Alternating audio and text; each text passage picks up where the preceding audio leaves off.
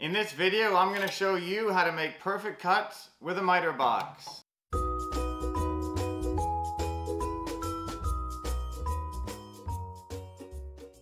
Hey guys, it's David here from David's DIY Reviews. On this channel we do a lot of DIY builds, tool reviews, and tool how-to videos just like this one.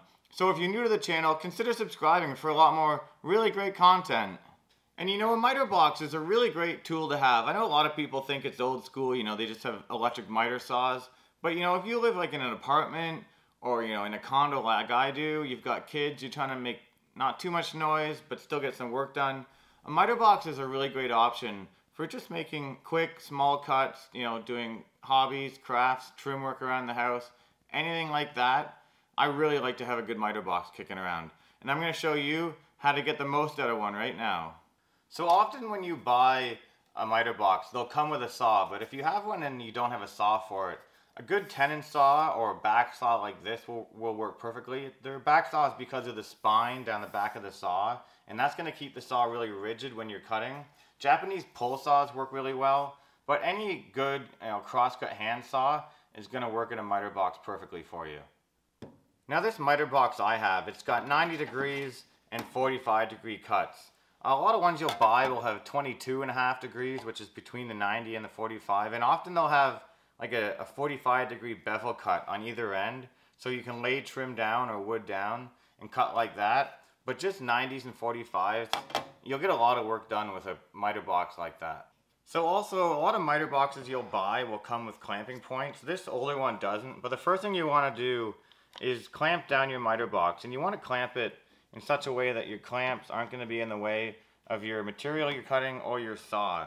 So you just clamp it. I generally clamp it corners kitty cross from each other, and that's going to keep it in place while you're cutting. You want it to be hanging onto the box as well as your material. And the first neat tip I have for you, if you want your miter box to last a long time, is you can actually lay a scrap piece of wood under the piece of wood that you're cutting, and that's going to keep you from cutting into the box itself, and it's going to make your miter box last a lot longer. That's a really great thing to do. So when you use a miter box, you want to hold the material against the front of the box away from you. And the reason for that is the type of saw you're using, a back saw or a tenon saw, cut on the forward stroke. So when you're putting pressure as you're cutting, it's going to actually be holding the wood against the front of the box. So you kind of start like any saw, just getting your started going backwards. And then you're going to want to cut on the forward stroke as you cut with a miter box.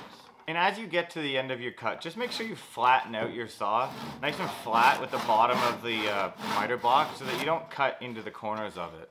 So if you were doing trim work and for instance wanted to do an inside 90 degree cut, what you do is you'll just go ahead and cut the corner of your piece off at 45. And then once you've got your one piece cut, you're just going to take the other one and just cut the opposite 45 degree angle on it like that. So then you would just go ahead and cut the opposite 45 degree angle on the other piece. And then that's going to leave you with your two pieces cut exactly at 45 degrees to make that inside corner. And opposite of that inside corner, making the same cuts, will leave you with a perfect outside corner. And like I said, a miter box is a great tool to have around. I mean, you can use them for trim work, you can make picture frames, you know, just little hobby, craft, woodworking stuff. Anytime you need that perfect 45 or 90 degree cut, or like I said, newer ones are going to have that 22.5, which is in between. They're a great go-to tool. And if you're looking for how-to videos on other woodworking hand tools, check out this playlist I have. It's a lot of great content on how to use, you know, basic, intermediate woodworking tools. And like always, guys, see you in the next video.